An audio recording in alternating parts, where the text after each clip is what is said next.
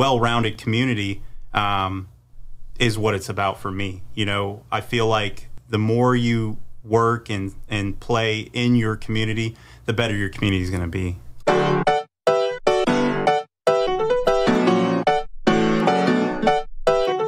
Welcome to Clear Lake Connections, where we talk to the people behind the brands of Bay Area Houston, proudly sponsored by UTMB Health. So today with us, we have Jacob Bigger, who is the general manager of the Kemah Boardwalk. Tell us what that means, please. Kemah Boardwalk, it's a 60-acre entertainment complex down there in the small 3,000 population town of Kemah. It's a very special place. It's kind of my vision when I was actually being hired to work out there. I'm driving through, you know, Seabrook, and I'm like, where am I going? And as soon as I got over that bridge, it was like going to an oasis. So it's a very special and unique place. It's free to walk around, so a lot of people like that. It's like you're purchasing everything a la carte. If you want to go to a full-service restaurant, we have that. If you're looking for a turkey leg, we got that. We got your drinks. We have rides. We have games. Retail, we have something for everyone, including very unique special events, from our Rock the Dock concert series in the summer to even a Kickin' It Country concert series that we used to do, and had Kane Brown and some other notable artists that came out for that. So we do a lot of unique and special events. It's funny you mentioned Rock the Dock. The first Rock the Dock this year will be in conjunction with, if I believe, you guys have stepped up and you will be hosting Boardwalk Bites. And that's the Chambers Epicurean evening. Yeah, that's going to be exciting. It's going to be the first time we've ever done that. It's going to be an outdoor venue. Space Center is an awesome venue to do that at, but this will be something different and special. Allow people to social distance, spread out, enjoy some of that beautiful fresh air, and have a great time. Rock the Dock's going to be going on, so there's some added entertainment for people to do during Epicurean. So tell me about the last year. I mean, when COVID first hit, obviously, you know, it felt like it was the end of the world. You got through that part. Describe how you got through all of it and where we're at now. You know, it was a lot of uncertainty. You know, you're starting to hear it in the news, and then the first, you know, big domino to fall was the rodeo. And when the rodeo closed, we were like, oh no, you know, that's kind of a big deal. And then we're like, well, maybe some business will pick up. And then it really was the main domino to fall in our area, where people started to look at it very seriously, and you saw the trends. Sales started to dive, and then all the regulations really ramped up from there, and there was the closure. And so, you know, us on our property going through that closure, you know, we really had to tighten up our resources and band together and work hard. And we went through that closure, and then we got 46 hours notice. They said, we're going to be opening back up. The governor is going to let us open at limited capacity. And, you know, we made it happen, you know. So to be able to throw a 60-acre entertainment complex together in 46 hours was quite a feat. So tell me about an average day for you. I mean, you're running not only a theme park, but restaurants and basically the whole property. What does your typical day look like? It depends. There's every day is different at the Boardwalk. You know, during the week, you know, you have a lot of people that are just going around and they're just trying to get outside, enjoy the weather. The rides are open every day, so you know that's always an option for those travelers that are visiting from out of state that may just be off. But during the week, it's a lot calm and relaxed, and then the weekends, it's really all about the amusement park atmosphere. When we have special events going on, that can really change a lot of factors in our day-to-day what's going on. You know, when we're doing a beer festival or a wine festival, there's a lot of extra attributes that we're adding to the property for that day. A big concert series adds a bunch of different things going on. But we stay very busy year-round on the weekends. If weather's great, and, you know, being in Texas and being on the coast, weather is great most of the time. You know, even when you get a little bit of rain, it's usually gone in an hour, and then you're back to sunshine. And so we stay very busy year-round.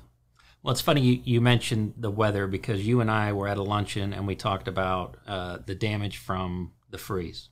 Mm-hmm. And you gave me a figure on the amount of landscaping that it needed to be replaced, and it just kind of gave me pause. And it was like $350,000 worth of landscaping. Yeah, it's, you know, maybe $750,000 when you really think about if you actually go in and have to replace everything that was replaced. Some things it's not even possible to replace depending on where it's at, next to buildings. The property kind of grew around some of the landscaping as well. So then there's areas you're like, I don't think I can put a palm tree back there, or maybe not one that size. But definitely it was an astronomical figure. And when you think about 60 acres, it doesn't seem like a lot, but it is quite a bit. I remember, during the closure of the pandemic, we had to trim the palm trees, and there's me getting a firsthand experience of what it takes to trim these palm trees. That we do this 2-3 times a year, and it's a lot of work. And I realized just how many palm trees we do have on the property after that experience. So you really jumped in and helped where you could. And we talked with Roy Green in another episode, and how he likes to get his hands dirty with his staff because they get to see that and benefit from it. Sounds like you did that with the palm trees. I'm guessing you do it with testing the rides too, or no? Oh yeah, anytime I have an opportunity, they're like, "Hey Jacob, we need you to help us ride the roller coaster." I'm like, "Oh, okay, if I have to." Anytime you're like, you know what, I need a break. I need to get out of the office. Tired of looking at a computer screen. It's like, I guess I need to go test that roller coaster. I think I heard something. Oh, let me go test. Oh yeah, it was fine. It was great. So that's one of the benefits of working in an amusement park is. It's fun. You're not confined to an office, 8-9 hours a day. You're confined to this beautiful property 10 or 12 hours a day. How did you get into this line of work? So it's kind of funny. I was interviewing someone the other day, and they were kind of asking what it takes to be a manager in an amusement park, and I was asking, what are you looking to do? What's your long-term goals? And they were like, oh, I want to be a history teacher. And I said, okay, you're probably going to end up working in an amusement park the rest of your life, because that's generally how it goes. You go into it and as a part-time job, as a means to make some money while you're going to school. And that was my story. I moved to San Antonio for college, and I needed a job. My dad said, hey, you got $400 left in your account. That's it. Figure it out. So I was like, I better go find a job. So I heard that Six Flags was hiring. It's just across the road. And I applied, got a job. I applied for something totally different. They gave me rides. So I said, okay, well, great. I'll do rides. And it was a ton of fun. I was able to grow into a leadership role. And then as I'm, going through college, and I'm realizing, like, actually, this is what I want to do. And so it opened up a door at Kemah Boardwalk. My boss at the time was at Six Flags, became the general manager of the Kemah Boardwalk. And then they were like, hey, we got something for you. So I was like, there we go. And I never heard of Kemah Boardwalk before that, never heard of the city of Kemah. That's why that story, when I'm just coming over the bridge, I'm like, at first I was thinking, like, what did I get myself into? I don't know where I'm at. It's the middle of nowhere. And then you get over the bridge and you're like, okay, this place is awesome. And so you live in this area, you move to this area, and now you're fully invested. You're on the chamber leadership. You're on the leadership of the Kemah Economic Development Corporation. We like to talk about buy into Bay Area, and it sounds like you do. But what does buy into Bay Area mean to you? It's about, when everyone buys into Bay Area, it's about shopping local, which is another phrase that you hear, and whether people take it to heart, we don't know, but it is a very popular, trendy thing right now. And when you buy into Bay Area and you go to school here, you work here, you play here, you spend here, all that just feeds itself, and it makes this community what it is. And being involved in the chamber, it's an awesome experience because you get to see all the inner workings that you don't necessarily see, all that goes into having a great school district, all that goes into having a well-rounded community, is what it's about for me. I feel like the more you work and play in your community, the better your community is going to be. Yeah, and you guys are a big part of that and a big draw from outside of the community. I know we have Space Center Houston, which is, I believe, the #1 tourist destination in the entire state, if I'm not mistaken. How many visitors annually do you get? It depends on the year, but we say about 3 million visitors. Give me a good year. Let's forget last year. A good year is about 3 million visitors a year. Wow. And the city of Kemah actually has some numbers that's about 4 million actually visit the city of Kemah. And when we actually did a report or a study and found out a lot of the traffic is coming from Houston, about a Houston visitor will visit Kemah about 3 or 4 times a year. But we have people that we have information on from Oregon and all over the state. And obviously, we get plenty of international visitors. With NASA being so close by, they're a huge international draw. With the city pass, that draws them out to the boardwalk because they go to NASA, they see that experience, they have their ticket to the boardwalk, they go to the boardwalk, they hit the museums in Houston. So international travel is definitely pretty prevalent. So tell me something about the Kemah Boardwalk that I probably either don't know or you feel everybody should know. I would. That's a really good question. It's a tough question. One thing that people don't know is that 90% of the year parking is free. Everybody thinks parking is every single day. We charge for parking on weekends, pretty much year round, and we charge on special events occasionally, a Kickin' It Country kind of an event. But generally parking's free. So, come out during the week. Things are more calm. The rides are open. The restaurants are open. You can get a lunch. You can ride a couple of rides. And it's a really interesting experience when you come that way versus the Saturday experience where it's a lot of tourists and it's very busy. So I always recommend locals, come out during the week, try it out. It's a great lunch venue. We get a lot of people that come down from the port, Bayport or Galveston Port, and they come up there for lunch. And it's a beautiful place for that. So I was going to ask you about, you're not from this area originally, so obviously when you bring in visitors, they're from out of town. But before I get to that question, we have to turn it over to Sherry Sweeney with the Chamber so that she can make some important announcements. Hello, Clear Lake Area Chamber of Commerce members and Bay Area Houston.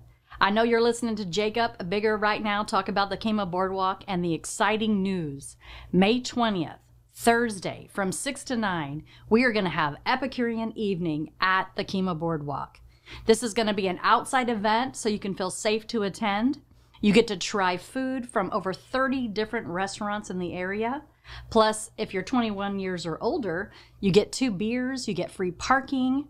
You even get to enjoy Rock the Dock. It's the first one of the summer series. It's a band called Escape. It's going to be a Journey tribute. We're all going to love that. To get tickets, go to clearlakearea.com. You buy 1 ticket and you get everything you can enjoy at the Kemah Boardwalk. Don't miss your chance to enjoy food from all over Clear Lake area. And we're back. So I was going to ask you, I know every time I have out-of-town visitors, like international, I have family from Scotland that I bring in, they want to go to Kemah. So what are some of your go-to places, obviously, other than the place you work, in this area that you would take your out-of-town visitors to? Well, Galveston, obviously, everybody wants to go to the beach. Where I'm from, Killeen, there's no beach. We have a lake, and it's rocky, and it's not, it's nothing like the beach experience. The funny thing is the first beach I ever saw was in college, and then the second beach, was after moving here after college. So I love the beach, so that's definitely going to be one of my main locations. There's a number of cool restaurants and hot spots down there in Galveston that I think are great. In Kemah, you have really cool, interesting restaurants like T-Bone Tom's is obviously kind of a popular one that you want to bring out your family to. It's one of those, it was on TV places, so people want to see that. But generally, when I have friends come into town, we're going to make a Galveston trip.